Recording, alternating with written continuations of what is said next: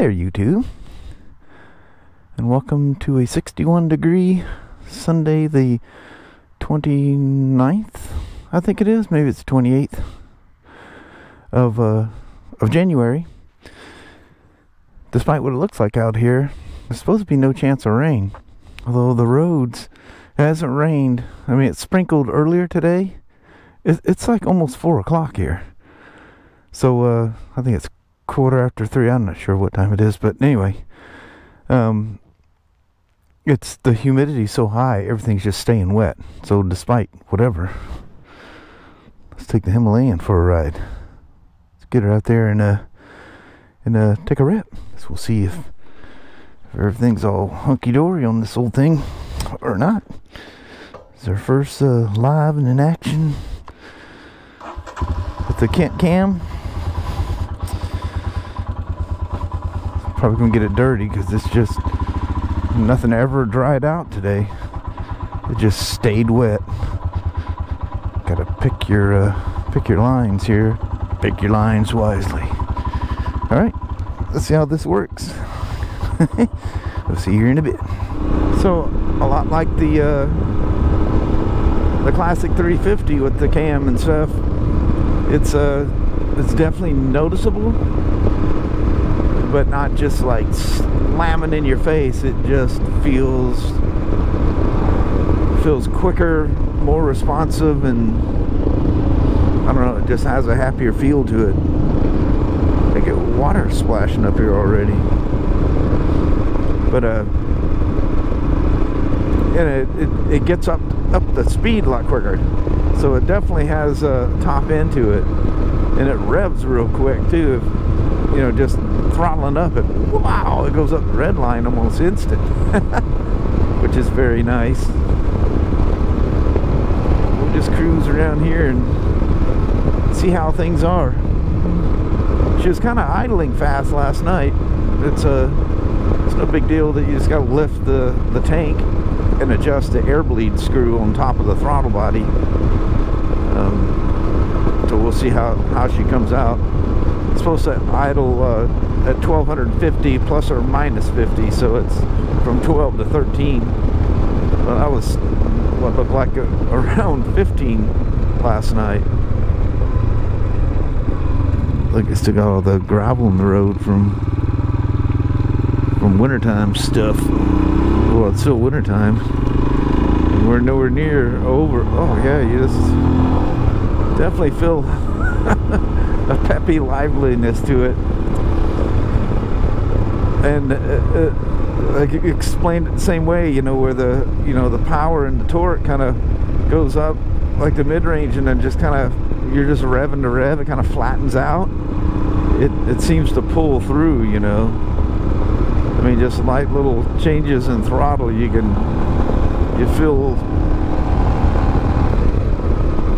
feels more substantial, like I said, with the 350. But it's early on, you know.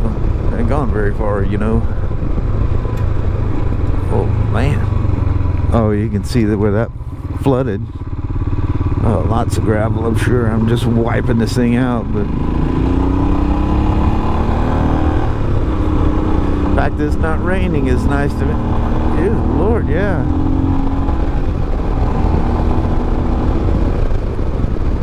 You can feel it in the seat.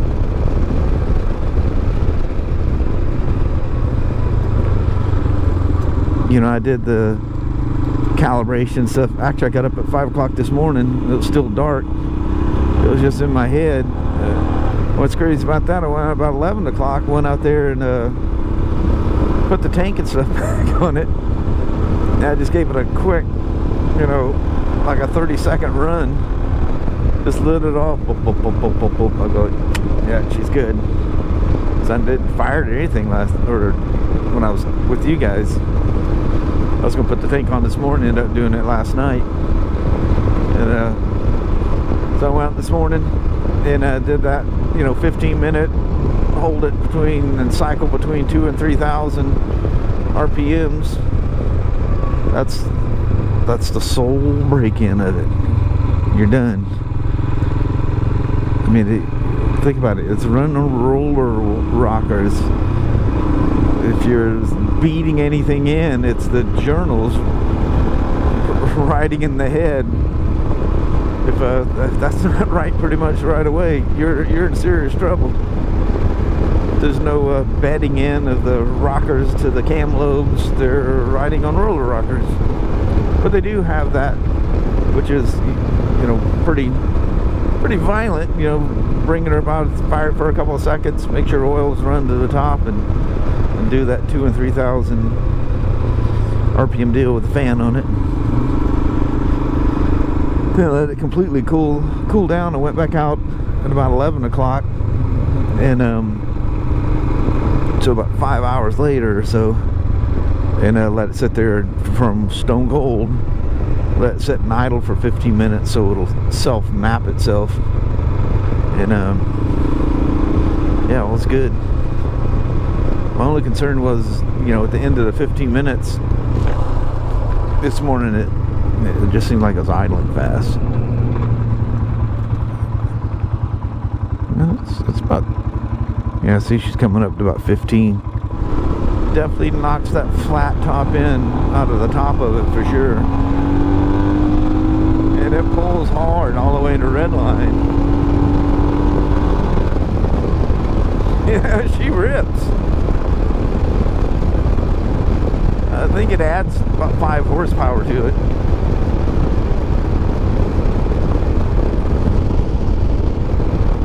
Which is fine by me.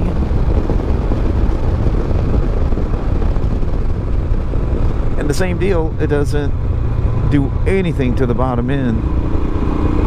And despite no decompression release, the overlap of the valves is enough. Every time I've started it does no different from how it started before.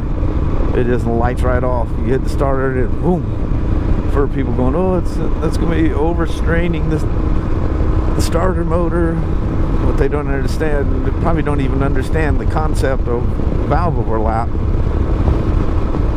When you have both valves open at the same time at low speeds, that's a massive compression leak. Decel, get the compression braking under decel, feels the same, nice and strong. Please don't tell me I'm gonna have to end up following this guy all the way through here. That'd be unfortunate.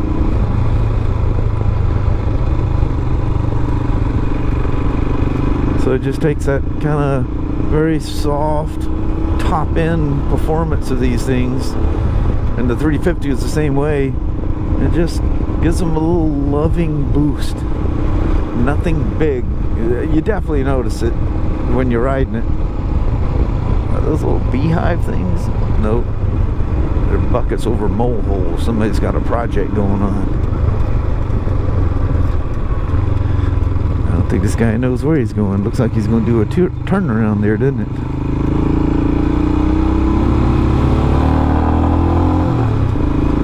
Yeah, that thing, as soon as it gets over like 3,000, it's definitely got pull. That is a ton of gravel on the road.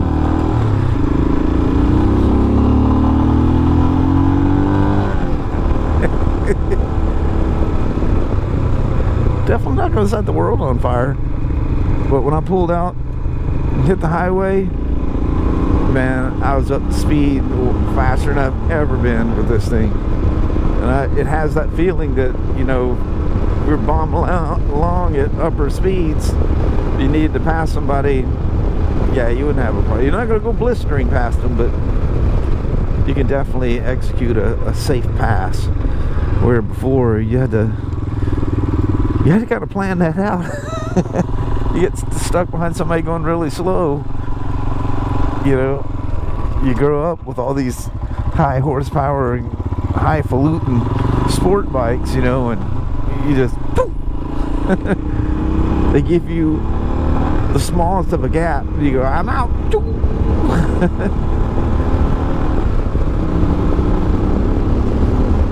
I love how it just has this sense of the more I give it, the more it seems to give.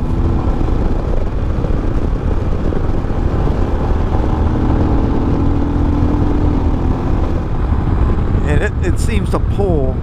I haven't bounced off the rev limiter yet, but it pulls all the way up. There's not a flat spot in it. It'd be interesting to see torque and horsepower map on this thing. Yeah, she don't sign off. It just, I imagine till the rev limiter hits. That's not even full throttle. That's just rolling on. I don't think I've hit full throttle yet. It just climbs right up there. She's really happy. Look, the water from the road is coming over the front fender and splashing back.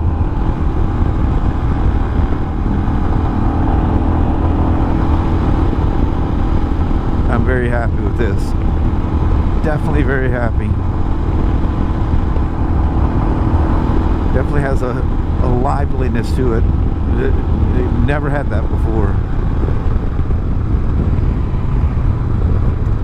It was a great little motorcycle. Went down the road great. Goes as fast as you need to, but was never in a hurry. Now it has a little extra pep to her step. You know, even at those, oh, I guess I am fast. Yeah, I'm right at way higher than the RPMs here too. Huh. Yeah, you can go race around with your buddy on one of these things now. To its scorching, you know, just shy of 90 miles per hour top speed. So you're not going to do a whole lot of chasing. But you're not going to get totally left. You'll be back there. Depends on, you know, if you pack your jewels in a wheelbarrow or not. You can go really fast on something really slow. You need to have some skills and a lot of nerves. Good Lord, young girls. You never see that in the city. And if you did see that in the city, it would be a whole different thing. That's crazy. Isn't that crazy that we've evolved with all the craziness that you see something like that and go, good Lord. In my era, literally you wouldn't think twice about that.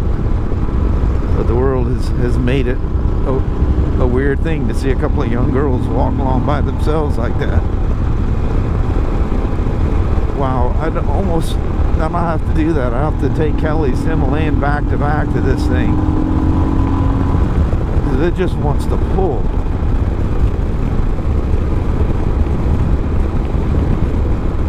Especially anything over like roughly about 35. It just has a I'm ready to go feeling to her.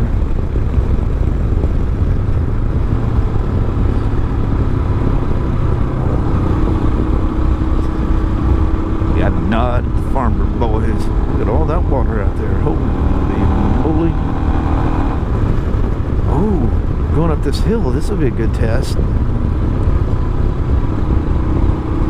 Because this hill before, you had to hit that thing. Well, look at that. That was going across the road here not too long ago. Wow. I haven't seen those dobies out there in a while. Water over roadway. But if you didn't hit this thing just right, and if you thought you were bogging down, you downshifted, it put you in the wrong gear, and you're revving outside the power, especially the torque. Oh, it's gravel bad. Oh, well, this definitely put me in the wrong gear. Okay, what am I? That's third, and she gains power. I'm definitely not on the throttle. I'm just nudging it. Okay, here's where it would kiss of death if you slow down and then you had to speed up to, oh man, speed up to the next gear. Oh, heck yeah.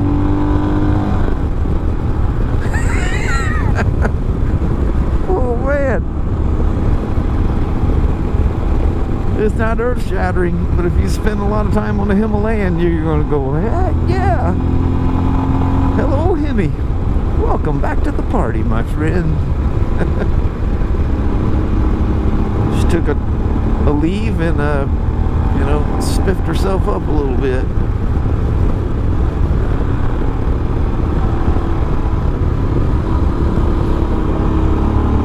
Oh yeah, I mean, going up that hill, that was always the problem. You had to hit that thing just right and just hold her steady and not lug it, but keep it, you know, in that torque curve. It almost sounded like you were lugging it, but if you downshifted, it was revving, and it was just revving to rev. You weren't gaining anything. You were losing torque.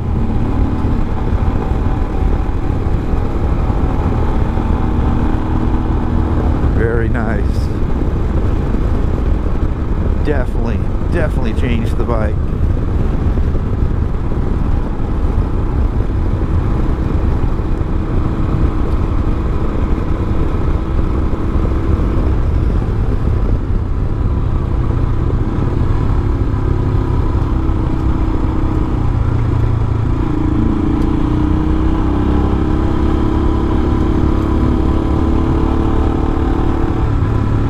I'm not taking it down that dirt road. We can say we visited Squatchy Hill up here. Yeah, see, she's back to, it's almost 1600 RPMs. You out there, Squatchy? Well, that's a small one. That means that big one's probably around here somewhere too.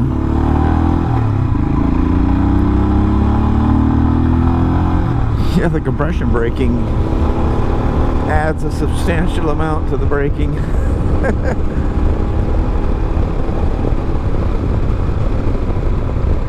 Man, I rode that 83 Venture for all them years, and that thing was notorious for no brakes. But, you know, it's so big and heavy that you downshift, and dude, the compression braking was half your braking on that thing. That's how bad the brakes were. And then you had to do the weirdest thing. Everything in you told you not to do this because you know how to ride a motorcycle, but you boot stomp the holy heck out of that rear brake when you're panic stopping. Boot stomp the rear brake and downshift. Get that compression braking going on, and then pretty much everything you can throw at the front brake, which was nothing. Because it was not linked, but it was I guess not technically linked, but when you grab the front brake, it ran one of the discs. When you grab the rear brake, it ran the rear and the opposing disc. So yeah, really hard. Then you ride the same bike that has the same problem, you just learn how to ride it. But yeah, really hard to convince yourself to slam on the rear brake ever. That's a rookie mistake number one. That's them girls again.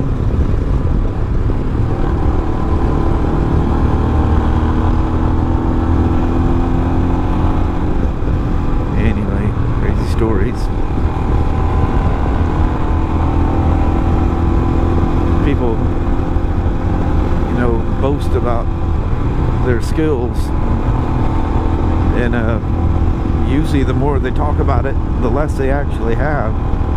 I think talking about it makes them feel like they're better than what they are, and that can be very dangerous. But see, there's the downshift again. I didn't even hesitate to downshift. Before, I would go, don't downshift, because you won't be able to gain power and get that gear back.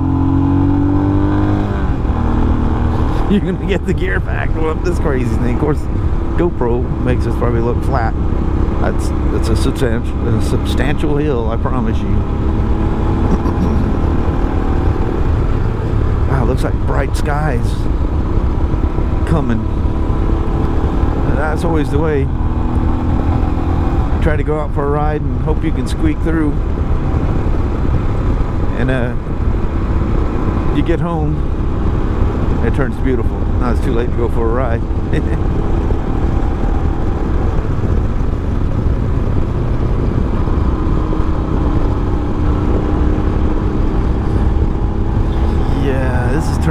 nice out here. Well, nicer. It's been raining all week. Only sunshine I've seen all week was a couple of times at work last week. I guess technically it's a new week now. Oh, I can see the outline of St. Helens there. Holy moly, she got some snow on her. I can't see Rainier at all. Yep, you can see just one side coming up. You see some of the rocks on the sharp sides going, facing this way. Whew, she is definitely covered in snow. Yeah, super impressed. Again, I want to be perfectly clear. It's not like suddenly you doubled the horsepower. You've added roughly 20%, or about 5 horsepower in this case. That's not 20% of basically nothing. Still is mostly nothing, but it makes her very, very, very happy and usable. I am crazy impressed.